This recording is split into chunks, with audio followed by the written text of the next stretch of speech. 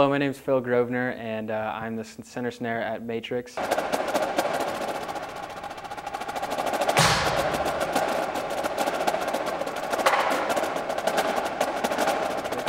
And I also play drums for Behead the Tyrant.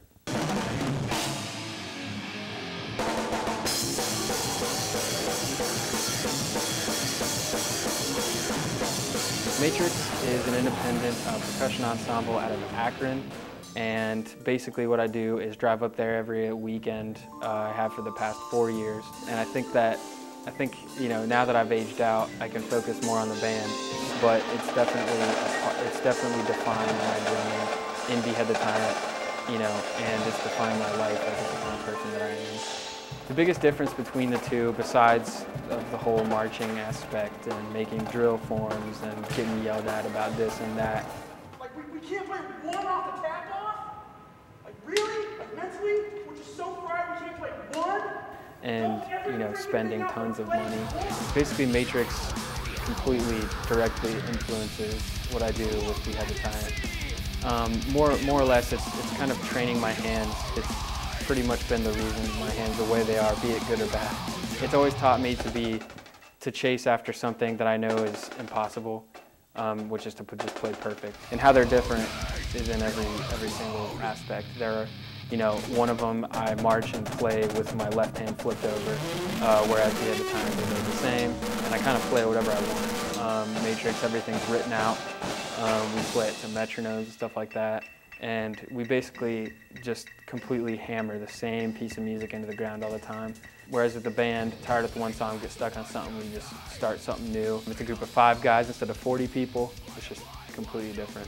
The best thing about being in Matrix has been not only the family I've gained there, but also some of the support, and it's also helped Behead the Tyrant because, you know, that's 40 people that buy into whatever I do outside in real life. And, you know, if I tell people, you know, that Behead the Tyrant is this thing that I do outside of Matrix, then they fully support it. The biggest thing that, you know, that I can bring from Behead the Tyrant into Matrix, a little bit of the leadership skills. And not necessarily that I'm necessarily the leader of Behead the Tyrant, but the fact that, like, Behead the Tyrant is a completely independent project with 5 of my friends. The biggest thing that I can bring into it is kind of like group management type skills. Being the center at Matrix, I basically have to manage more or less my section with 7 other of their snare drummers. With Behead the Tyrant, you know, we really kind of keep each other in check, and I've learned so much from these guys about what is important and why it's important, and I've brought that into Matrix.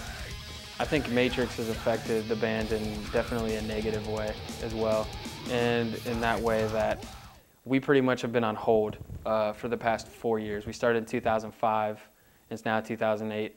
And as far as our shows are concerned, it's really all catered to my schedule. What I do is, the past 4 years until now, I have emailed out my Matrix schedule to every other person in the band. And being that we have maybe 4 weeks out of 6 months free, in those 4 weeks is when we play shows. They are willing to kind of sit and just, you know, kind of play out whatever we got going on. And they're willing to just sit and let me do my thing with Matrix and bring it into the band. And that's one of the things that Matrix has completely kind of screwed up. Behead the Tyrant would be further along in the process of trying to get signed and trying to get on tours and stuff like that. We would be much farther ahead without Matrix. But I think without Matrix, I would be missing just skill.